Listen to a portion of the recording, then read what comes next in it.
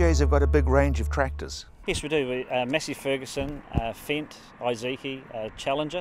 We also do Manitou telehandlers and Lely hay equipment. There's a lot of things for somebody to learn. Oh, we cover the field, yeah.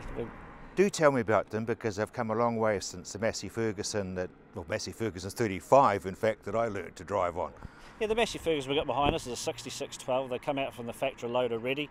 All the controls for your transmission are on the handle for your loader, so you can go forward, reverse, all through your gears. They have come a long way.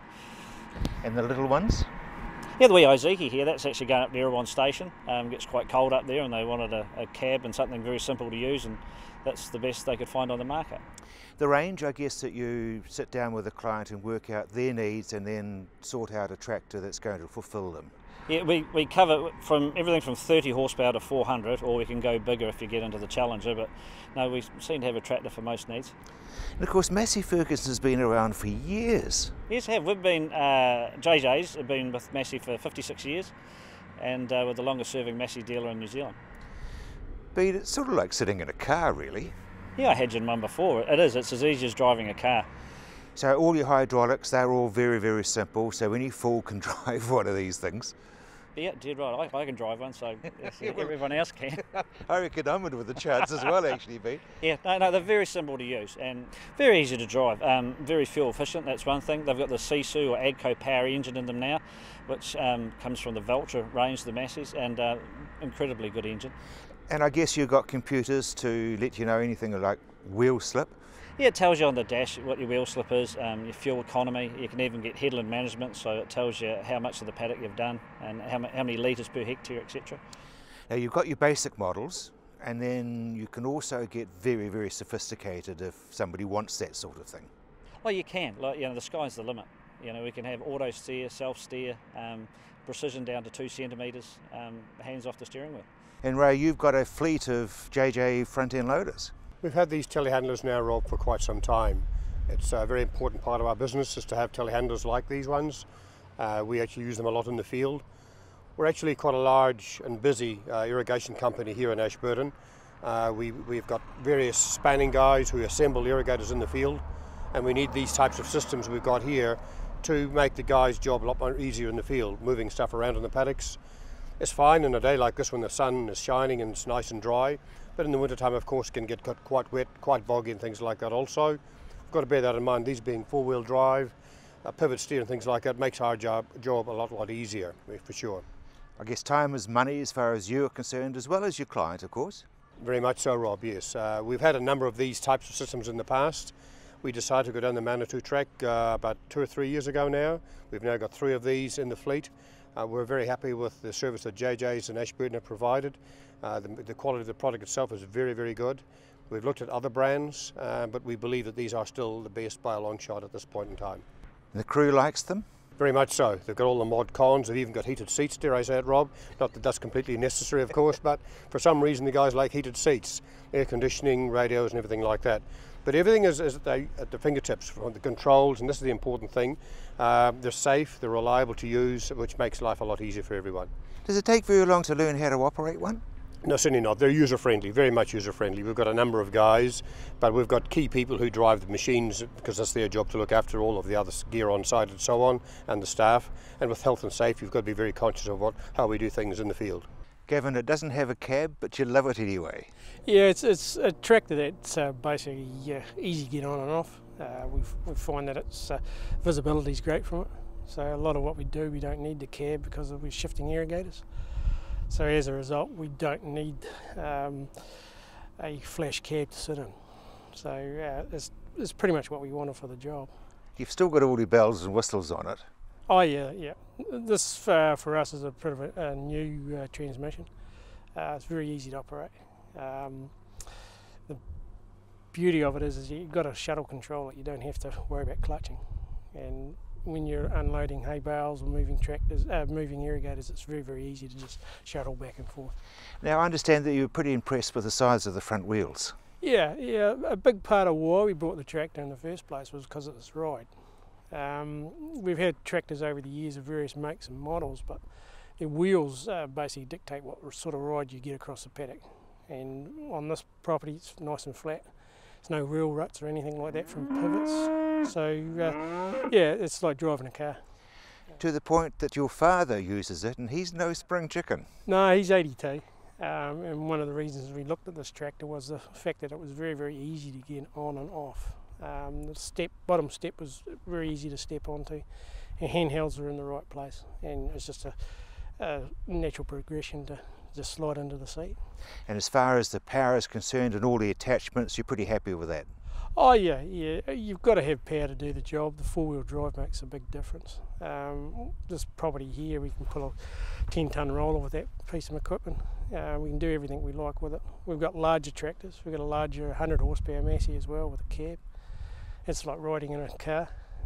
It's actually in some respects too flash inside. You're just too scared to get it dirty. Yeah, it's new equipment, it's new technology, and it's right up there. Gavin, you've seen a lot of changes in your time as a farmer. Oh yeah. Go from the old Armstrong steering to the live drive PTOs. This thing's just push button. It's a piece of cake to drive. And so from a fairly small unit to a fairly large one, what are you actually doing here? Cropping, it's a cropping farm, and in the winter we graze dairy cattle, and really it's about as simple as it gets, yeah. How big's the area?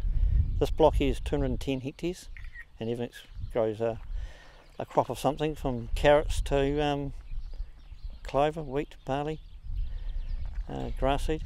So you really got a tractor for every purpose? The middle one does all the drilling and fertiliser spreading. The bigger one does the ploughing and the cultivating, and the loader tractor carts the straw and feeds out in the winter, and does some cultivating as well because it's big enough to do that. Indeed it is then, a tractor for every purpose. Yep, so the whole three are exactly the same to drive, no difference.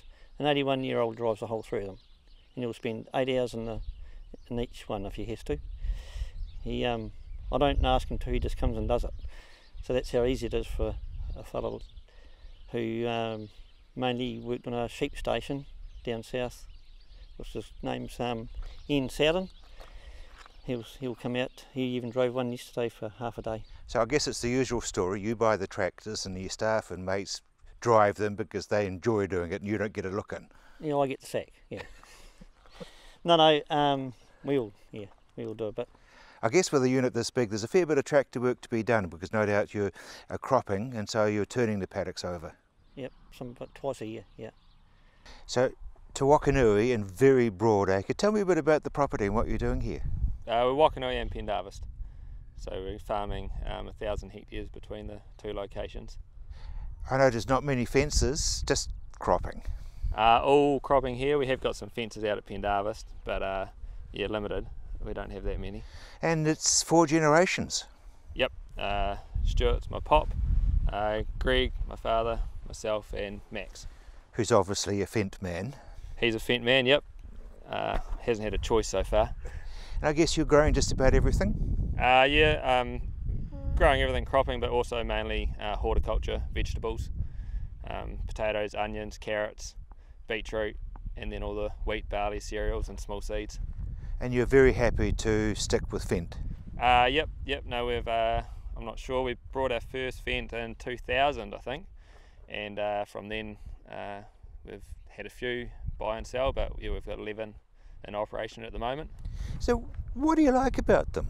The Vero gearbox, that was the first probably sell, and then from there there's another few like the reverse steer we're using. Both these tractors have got reverse steer. What does that mean? When we're harvesting our potatoes and onions, with the GPS we turn the seat and the steering wheel round so we don't have to bend our neck all day. We just look at the operation, or look at the harvester, and yeah, it's a lot more comfortable for the operator. And so the GPS actually drives it while you're watching the harvester? Yeah, so the GPS keeps it going in a straight line and you're watching the harvester, so you're not watching where you're going except for a mirror in the cab. That would be quite weird, wouldn't it? It takes a bit to get used to, but after you're used to it, it's fine. It's quite good. Sooner have it than out it, yeah. Well, there was those who would suggest that it's the Rolls Royce of tractors. Yeah, I think so. Like you get what you pay for, and yeah, I think they're fairly well spec'd, and like this tractor here's got 8,000 hours on it. We've got another 2 with over 10,000 hours on, and touch wood, we haven't had any major problems with them. So you've obviously got a fair bit of faith in them. Yeah, no, we've got a lot of faith in them. There are other brands out there that I don't think are going to last as long. So the Vario transmissions tested, like we've got 2 machines that have got 12,000 hours on them, and we're happy with it. So keep buying them. What about the grunt? Obviously they've got a fair bit of it. Yep, they're good. They get the power to the ground. Most of it is all tillage work, so the fuel efficiency's pretty good on them, and that's why we keep going with them.